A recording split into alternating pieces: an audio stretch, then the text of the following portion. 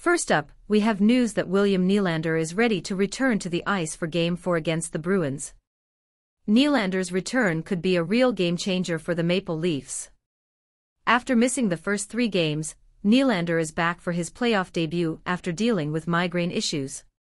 His presence brings a new dynamic to the attack and can significantly improve the Leafs' special units. Both the power play and penalty kill have struggled in this series. While everyone knows Nylander's offensive abilities, his quickness and craftiness are also valuable on defense. He could be the reinforcement the team needs to turn the tide in their favor in this series. Nylander, 27, has been a decisive player in the playoffs, seemingly immune to pressure. If he can inject his incredible 98 points, 40 goals, 58 assists, into 82 games this postseason, he could be the difference-maker the Leafs so desperately need. So with Nylander back and the team's renewed determination, fans can expect an exciting game tonight. Stay tuned for more updates and analysis as the NHL playoff battle continues.